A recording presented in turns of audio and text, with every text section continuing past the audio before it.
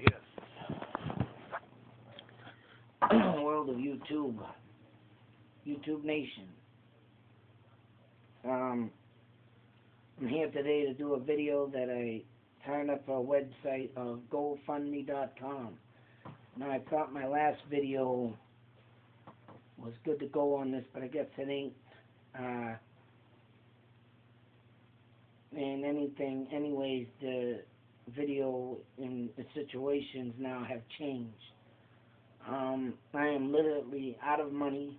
I gotta literally look for work of scrapping out of an S10 Blazer, which is very small. I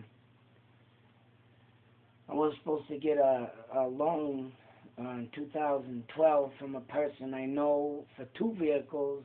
He was only ending up to give me a loan for 1 vehicle, but I already had put down money on a truck, and I had it ready. And all I would have to do was get this money from this guy that was supposed to give it to me, but he ended up not getting the amount of money he was supposed to get. I had to buy the other one to get around for appointments, but I thought this person would work with me. I mean, he did say that he would take a payment, and, so I figured I'm going to work out a deal, but it ended up turning out to now I'm going to court this month to try and get back $460 I put a down payment on. Truck's gone.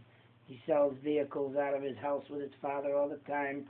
They go to auctions and stuff. But now he's the last message I've heard from him was that he lives in Florida now, and good luck with trying to get your money back. I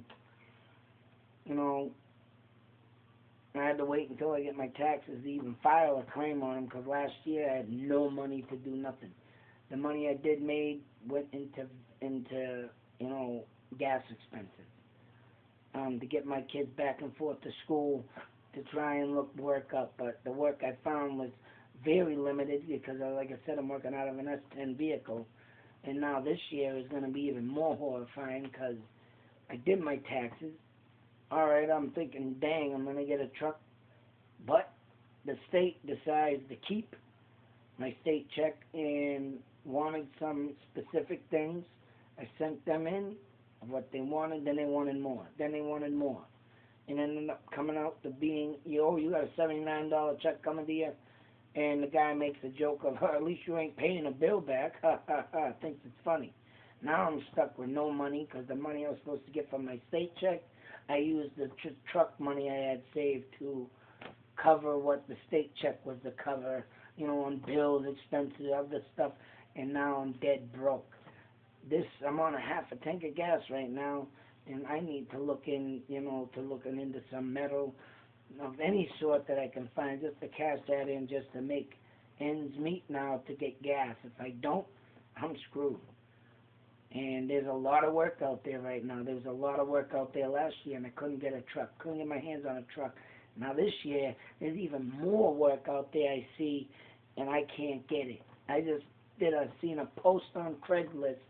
Someone's got 100 bike frames. It must be a shop.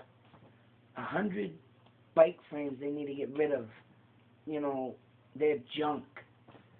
There's a bunch of metal out there. There's other things out there. Could be doing skids, 48 by 40 skids. You get $1.50 a piece. There's all kinds of stuff I can be doing, and I don't have a truck. I'm not asking for help right now. I'm begging. If someone can please. And the reason why I asked for a financial, $9,000 is because I want to pay the truck off. I want to get a truck with a plow, which there are trucks out there that are good-looking, road-worthy trucks that I need. I don't want to buy something junk that I have problems with right now. I need it to start immediately, and I want to pay off my insurance for the year, so I got to worry about that bill and everything. And, these winters in New England here of my town have been brutal the past couple of years. And I even have a truck to push snow with, I wish if I had a plow, I wouldn't be in this predicament. And it's like, damn, man, come on. Well, I'm on GoFundMe.com. Someone got donated for a wedding.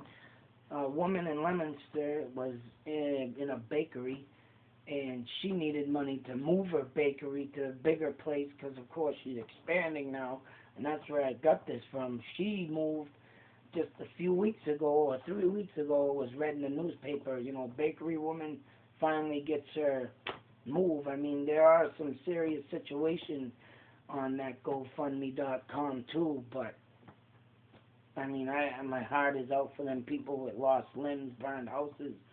But I'm gonna be in a predicament where I'm gonna probably be losing my kids to DCF, and we all know how DCF right now is with kids, and 3 of them dying within a 6-7 month radius, and that's where my kids are from, Fitchburg. All right.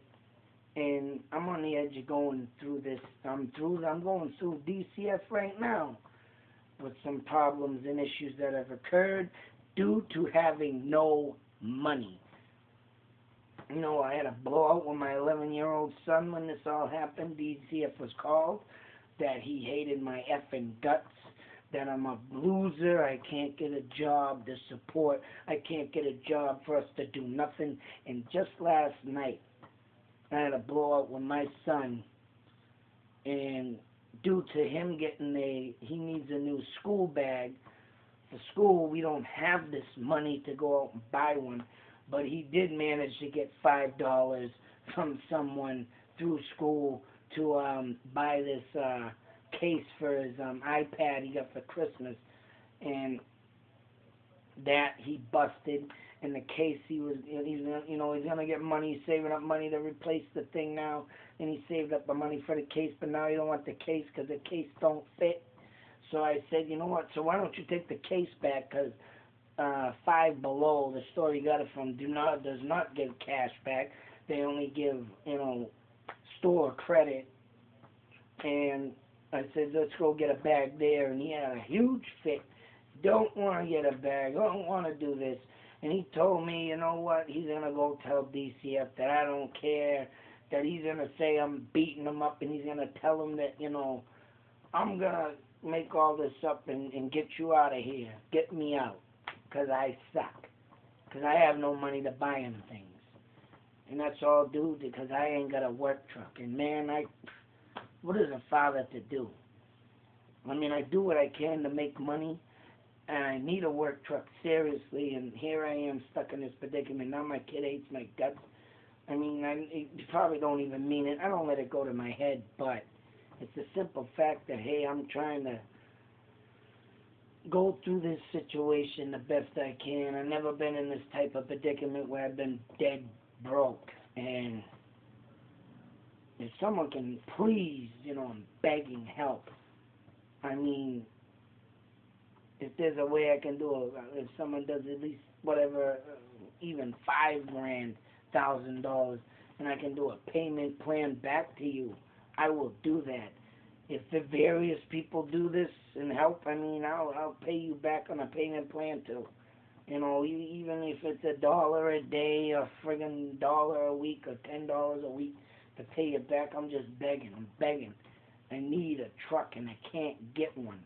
And I just learned yesterday that the person that gave me the loan for the other vehicle, he was going to loan me some more money, but now he cannot do it because his banking that he deals with says that he's got to stay at this one certain price range that he's got in his accounts, and that he's low near the rate of, closing out an account if he does this. So I can't even get a loan from him again. So here I am, stuck at the bottom of another year. It's going to be a rough year without that extra money I usually make. And, I do my taxes. And like I said, my taxes were done last year, and now they kept my state check. That check affected my truck money check to buy a new truck. So now here I am with nothing. I get ripped off in 2013, 2012 actually. It happened in 2012, and I waited a whole year for him to come out with something. Nothing, no money back, not even another truck. What is a man to do?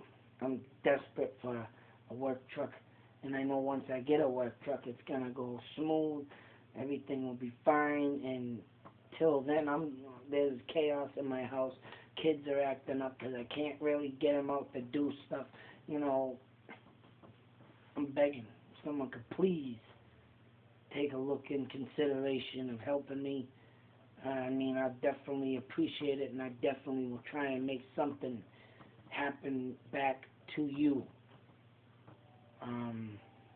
Other than that, that's all I can say. And I'm just, oh man, I'm lucky. I'm surprised I'm not in a nut house, and I'm lucky I'm not in a nut house yet in a rubber room, just bouncing off and just letting everything go. Everything just go. Why care, right? You know, the state cut our food stamps. You know, we're on food stamps because of this. You know, my wife and kid get disability. I'm living off of their money, and I don't like that.